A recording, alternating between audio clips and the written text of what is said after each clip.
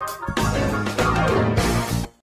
actually have a picture here. So this picture is also reviewed by last year in an article written by New York Post.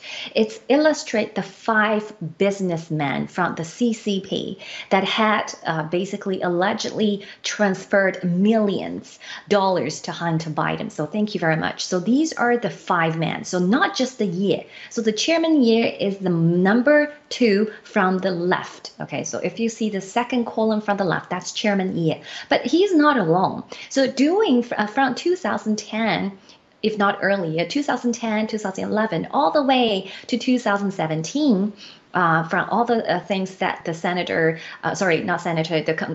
the Oversight Committee released, these are the names. Okay, these are the things that they showed the evidence. So from Che Feng, 20 million to Ye Jianming, alleged 5 million, and Li Ming, all of them, and Henry Zhao, 5 million, plus Patrick Ho, 1 million. So all of them have a public persona. They are entrepreneur and chairman or businessmen of a very notable and good size, a huge sized conglomerate. All of them are running international conglomerate. Okay.